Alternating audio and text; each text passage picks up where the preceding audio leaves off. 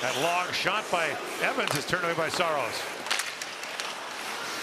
Here's Evans, drops it back. Gallagher, shot, score! Brendan Gallagher, a lightning strike, and Montreal's back within a goal late in the second period.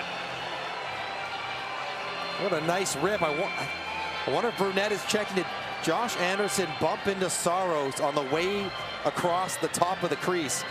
Good battles on loose pucks. As Nashville has it, but can't get it out. Sealing the wall, supporting up top. And even on his rebounds, Yossi can't quite handle it. Another pressure. And here's the one-timer. No. Anderson just goes down, doesn't touch Saros at all. His back leg dragging through the crease, but doesn't touch him. No challenge, good goal. And Gallagher, the snipe. His 10th of the year, and Arpon Basu will join us in the second intermission to talk to us a little more about Brendan Gallagher. Score! It's in! Off the glass and in for David Savard. The game is tied. Oh my!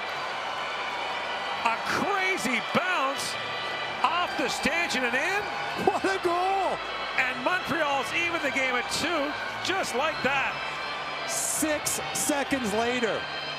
I guess that's why you dig in on neutral zone faceoff. The best assist Suzuki's gonna get all year. Saros behind the net, catches the stanchion, and this is a tight angle. That's coming off almost the corner. Great look at it here.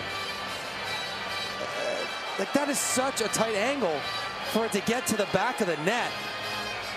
Wow. And in a game that Nashville had full control of, turns on a penalty kill where Montreal got some momentum and 2 quick goals. Savard's first goal since January 10th, his first in 22 games. Just the way he drew it up. See, the problem was he wasn't shooting off the glass enough. Just got to find the right angle. Wow. Shoot it in. Saros doesn't even sniff going for it. When that happens in your home rink, goaltenders hate that.